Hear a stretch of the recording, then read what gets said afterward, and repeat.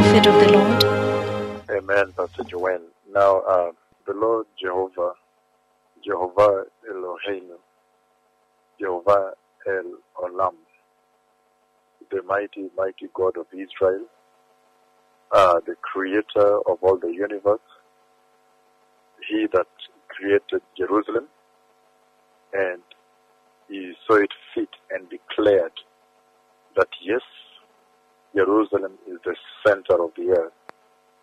Now, he has spoken with me today.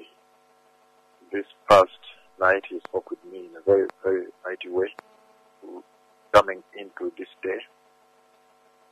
And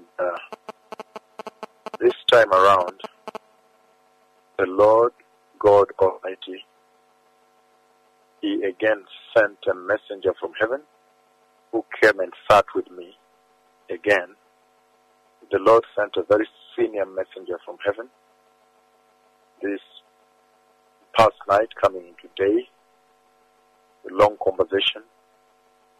He sent a senior messenger of heaven who came and sat with me and had a serious conversation about things, the state of the earth, and things that are about to happen, what is going to take place, the mission of this servant that speaketh with you now, beyond this dispensation, and many other conversations that we cannot share here.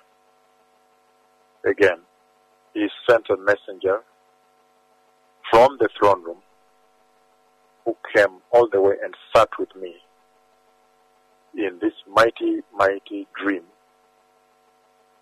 And then he spoke with me one-on-one. And he talked with me about the state of the earth now.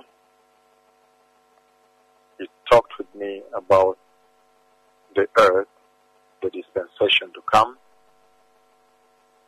and showed me also a little bit of that time to come ahead of us here, and also the role of this messenger that speaketh with you now.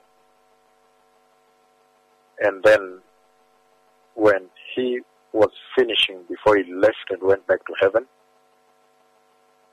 when he was finishing, then he said, "Go tell them that the Messiah is coming." And then I saw myself go all over the earth again, announcing the glorious coming of the Messiah, the return of the Christ.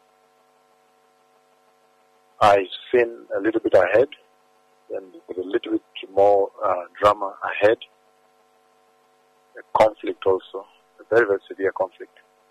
But for now, he said, "Go tell them that the Messiah is coming.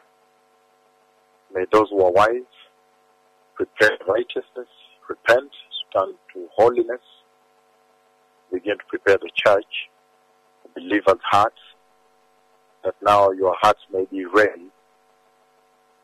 This is such a powerful moment because this conversation comes right at the backdrop of the most recent conversation when he took me to Jerusalem, and he showed me the exact spot of the throne of David and the exact spot at which David sat and played the harp unto the Lord.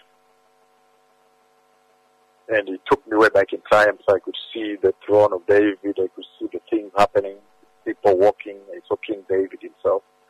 Then I also saw King Solomon. And made it very clear that the Messiah is coming to reign, to rule from the same throne. So this speaks very clearly about the coming of the Lord. Time having gone, the need for preparation.